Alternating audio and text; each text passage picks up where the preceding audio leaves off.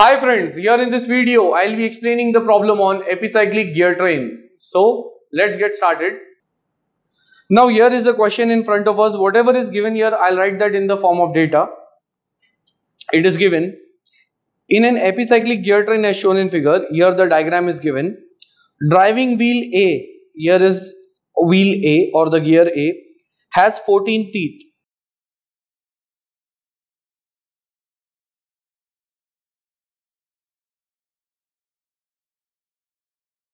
The type of gear train,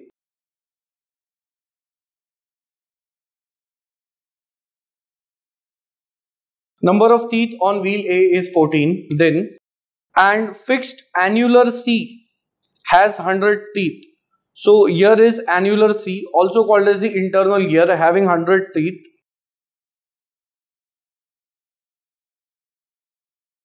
Next, the number of teeth on wheels E and D. E, again here also there is an annular. It is having teeth 96 and D is having teeth as 40 respectively.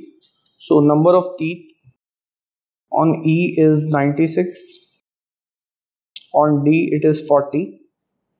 Then the wheel A rotates at 1200 rpm. So the speed of this wheel A is given 1200 rpm, speed of A. And the direction is not specified. Whenever the speed of rotation, the direction is not given, we can assume it to be rotating in a clockwise manner, which is treated as positive. So clockwise sense. Find the speed of wheel E. So we have to calculate how much is the speed of this wheel E or the annular wheel E. And F is the arm. So this F is the arm which is connecting B and D. Here we have an arm.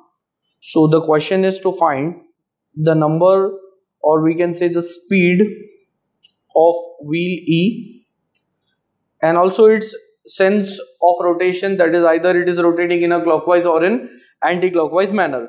Now when we look at this question and the diagram which is given, we have gears A, B, C, D and E, and out of them the number of teeth is given for the 4 gears. It means the number of teeth for gear B is an unknown. It is not given.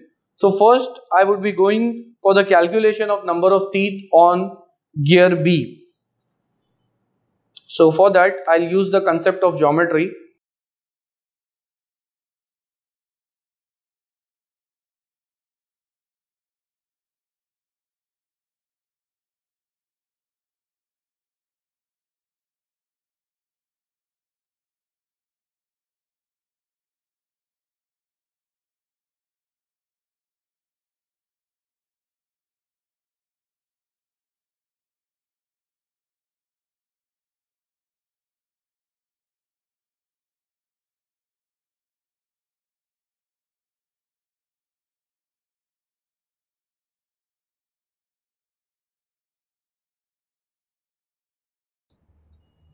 So this is the annular wheel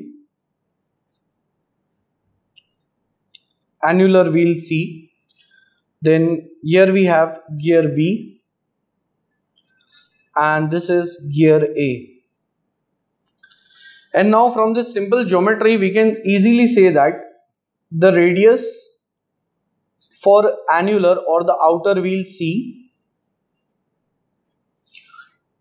from here up till this center, this radius is made up of the radius of A from here up till here, then the diameter of B. So it contains radius of A and the diameter of B. So like we can say this is one of the views, that is either it can be front view or side view, and this is the other view for this same epicyclic gear train shown here. So by using the geometry concept,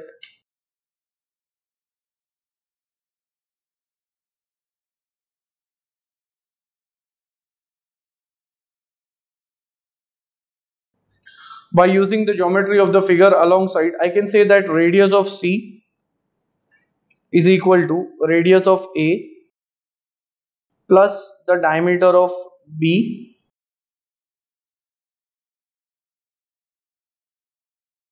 Radius of C can be written as the diameter of C by 2. Similarly for A,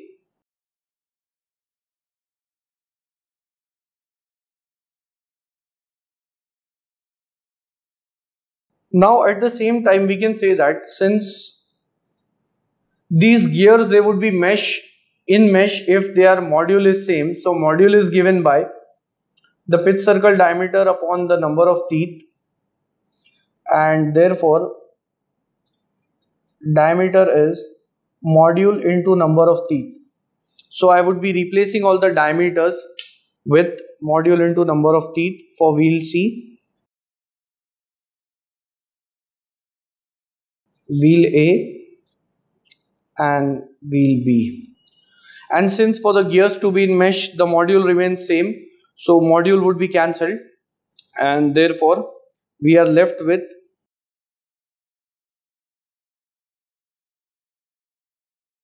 so from this equation TC is given, it is 100,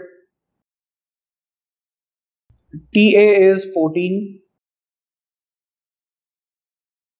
So the number of teeth on wheel B or gear B comes out to be 43. And now once the number of teeth on all the wheels are known, we can easily go for the remaining part, that is here we have to find in this question the speed of wheel E. For that I would be using the tabular method. I'll explain that.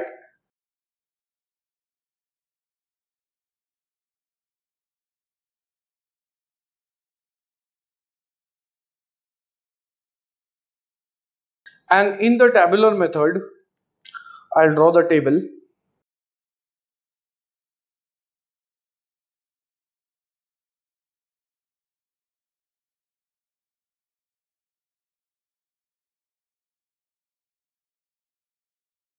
Now the columns in the tabular method are, first column is for the number of steps.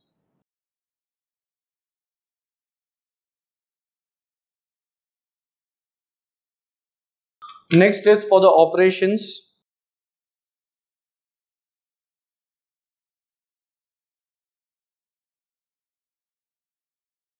After that, since here it is given in this gear train that F is the arm, so we have to start with the arm and keeping the arm as fixed. So the into the column where I am writing the speed of the elements. So for that speed, first would be arm F.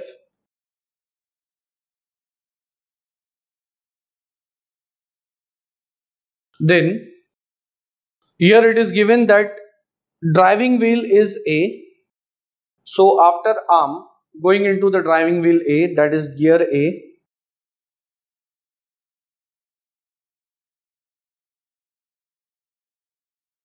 A is in mesh with B as we can see here. So after A, gear B.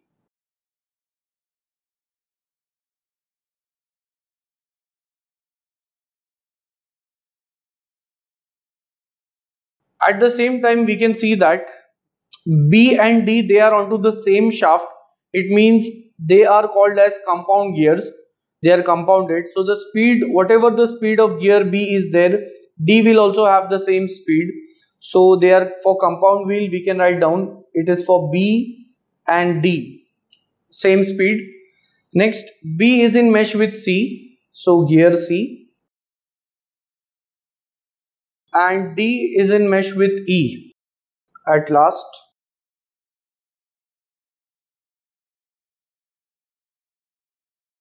gear E. So these are the columns. Then starting with the first step, in the operations part,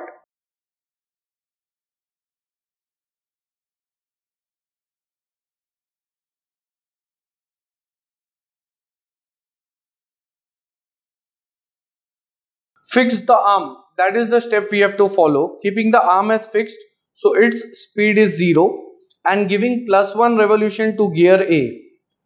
+1 means in the clockwise sense.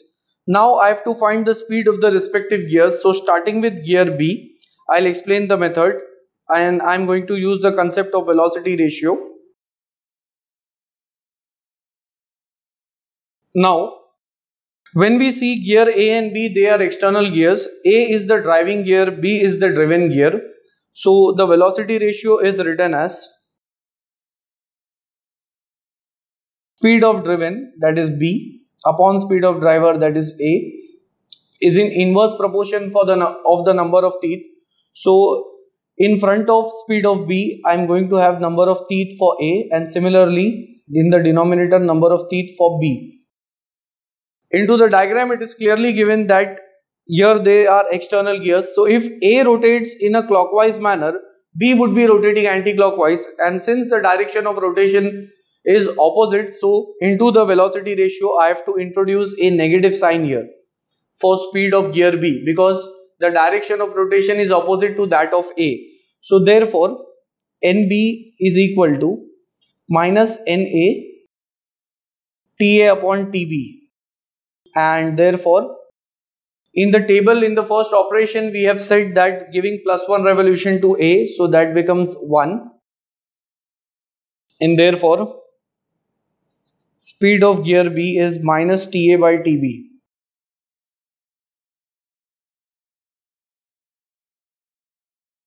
So into the table for gear B,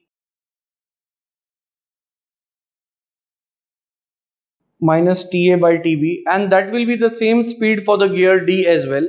Now B is driving the annular wheel C because they are in mesh. So B becomes the driving gear, C is the driven gear. So the velocity ratio between B and C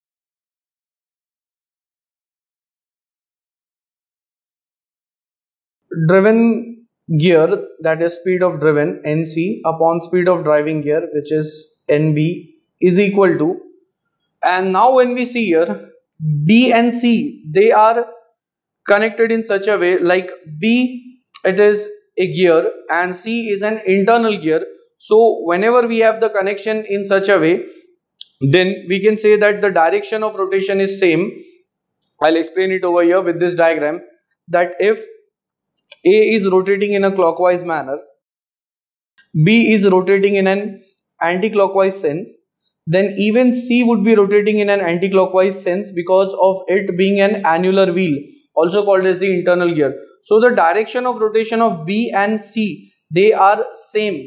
So that is why in the velocity ratio there will be positive sign, no negative sign, and the formula is TB upon TC. Remember, negative sign is to be introduced when we have the opposite nature of rotation in case of external gears, as we have seen.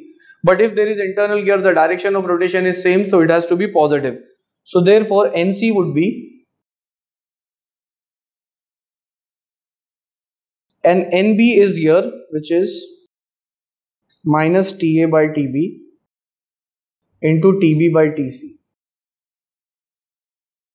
So TB and TB gets cancelled, and what remains here is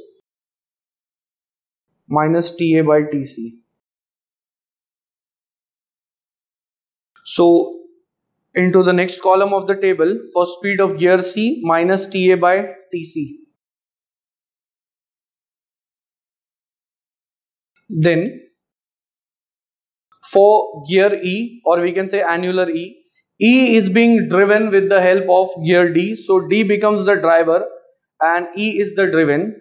So similarly I can say that speed of driven, which is E, upon speed of driver, which is D, is equal to number of teeth for D upon number of teeth for E. And again here there is positive sign because D and E are also connected in such a way that when D rotates in a direction, like for example when D would be rotating in an anti-clockwise manner, it would be rotating E as well in an anti-clockwise manner. That is, the direction of rotation is same for D and E. So therefore the velocity ratio is positive, and therefore ND would be multiplied. Next, speed of D is same as the speed of B because they are compounded, they are compound wheel onto the same shaft. So NB is equal to ND. because of their compound arrangement onto the same shaft. So whatever is the speed of D, same is of B. So I'll write down minus TA by TB, speed of B, into TD by TE. So this is the velocity or the speed for gear E. Writing this into the table in the last column for E.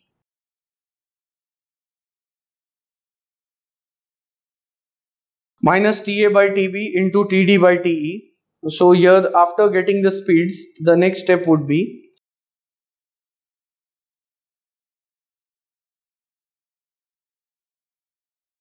multiplying by small m, that is the revolutions throughout. So therefore, if m gets multiplied with 0, that is 0, m into 1, that is plus m, minus m TA by TB, minus m TA by TC, minus m TA by TD upon TB by TE.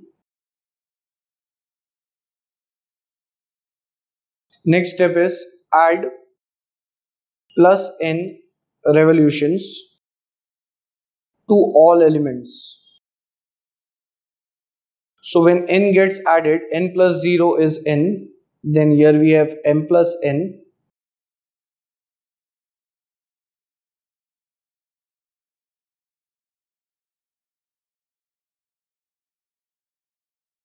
plus n, and so these are the total motions for the respective elements.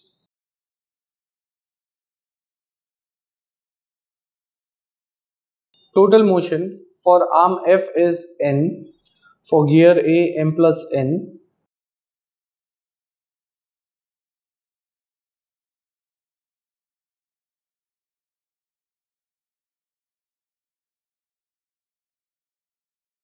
so these are the total motions for the respective gears for arm F.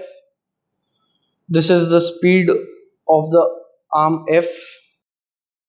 Then for gear A, speed of A. For B and D, NB is equal to ND. For C, and at last for E. After getting the respective speeds, I'll look into the problem, into the question, what is given and what we have to find out. We have to find the speed of wheel E, which is the question, and for that I'm going to use the condition. It is given driving wheel A has 14 teeth and fixed annular C. Annular C is fixed. So therefore,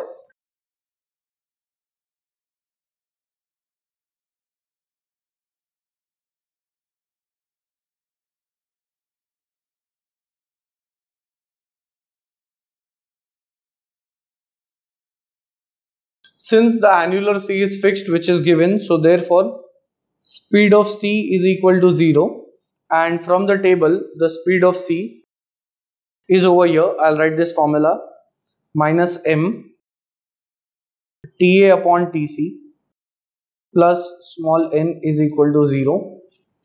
Therefore minus m TA is given. TA is 14, TC is 100 plus n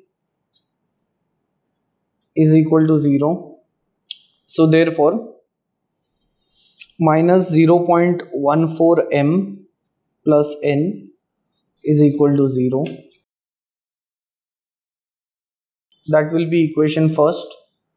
Next, it is also given in the problem that wheel A rotates at 1200 rpm, and that I am assuming it to be clockwise. So since speed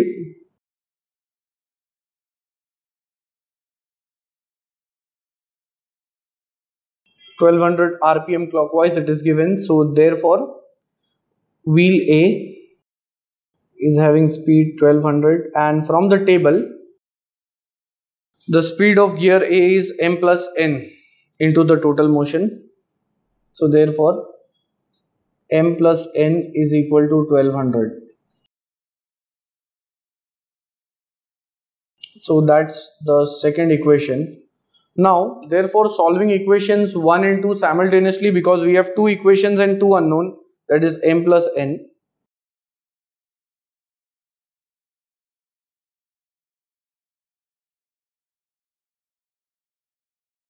So when I solve them simultaneously, I am going to get the value of m and n. My answers are,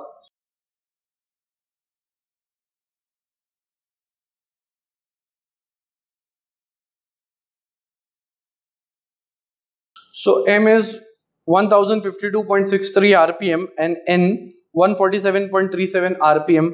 Once these values are known, I can easily calculate the speed of gear E by looking at its total motion. So using this formula,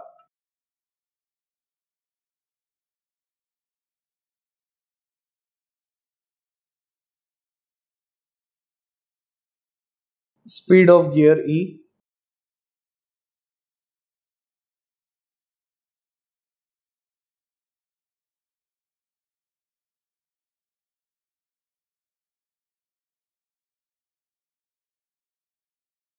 hence putting all values here,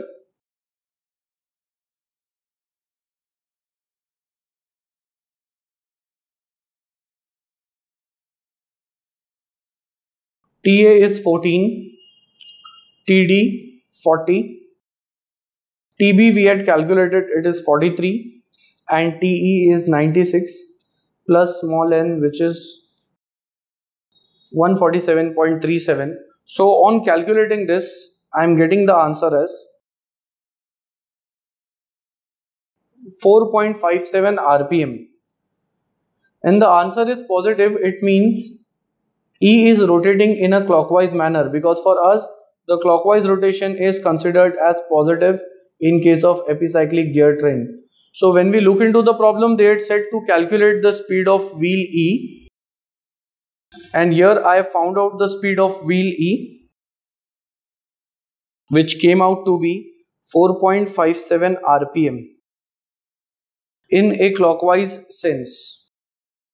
So when this has been answered, the problem gets completed. That was regarding the epicyclic gear train. At the end, if you all find my videos helpful, you all can like, share, comment and subscribe our channel and share it amongst your family and friends. Thanks for watching.